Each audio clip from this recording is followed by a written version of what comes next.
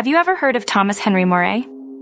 In the early 20th century, he invented the radiant energy device, which could supposedly extract electricity from the air. Now, the peculiar bit comes in because, despite demonstrations where he seemingly powered lights and appliances with no obvious power source, skeptics and scientists couldn't figure out how it worked, or if it did at all, under scientific scrutiny. Moray claimed his lab was ransacked and he was threatened, which only adds layers to the mystery. The severity of his ordeal can't be understated. Having your life's work constantly doubted and physically attacked takes a toll, no doubt.